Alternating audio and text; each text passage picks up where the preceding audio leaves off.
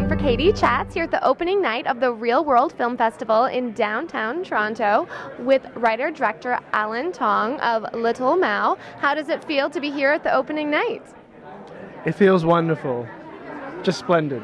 Great. How did you get into the ReelWorld Film Festival? I heard you might have slept your way to the festival. Yeah, I slept with Bobby Del Rio. That's how I got in. Yeah. I'm trying not to remember that night. It's kind of traumatic. You know, it involved alcohol actually. Yeah. Yeah. Wow. And your young actress, Ariana Ko, has won an award for her performance. What was that whole experience like? Well, I hope she wins, but she's been nominated.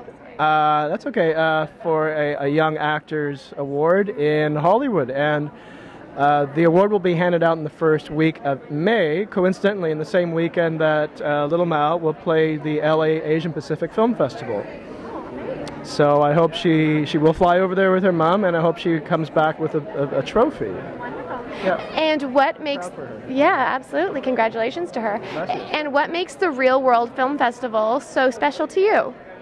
Well, besides them accepting my film, it does provide an outlet for filmmakers of maybe disenfranchised communities, filmmakers of color. So it does give them that showcase and that recognition. And what's next for Little Mao? Where can we find out more information on it? Well, you could look online, Little Mao filmblogspot.ca, or find us on Facebook.